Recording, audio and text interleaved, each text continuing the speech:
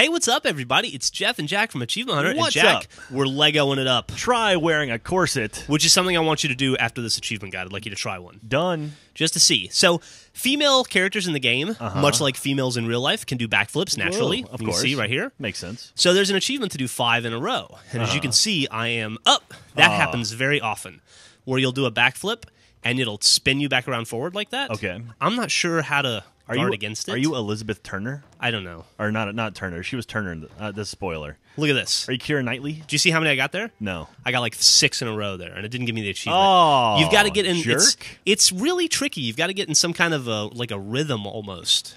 So I'm gonna try it again. Would you say the rhythm of the night? Well, it's daytime, so maybe not.